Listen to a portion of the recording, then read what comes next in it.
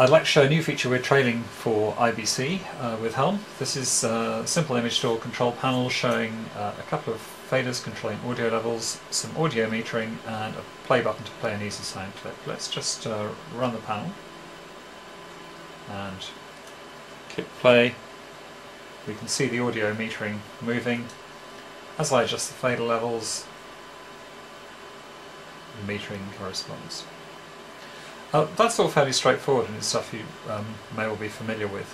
What's new is we can now add a Midi control icon to the panel, which allows us to link up properties on the image store like the audio levels with real physical controls. So I'll just pan out the panel a bit and show what we've got down here, which is a device made by Behringer. It's just a simple Midi fader controller.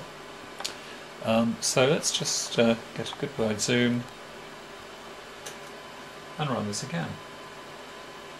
The links are all pre-built, so now what I can do is I can just grab the faders on the panel.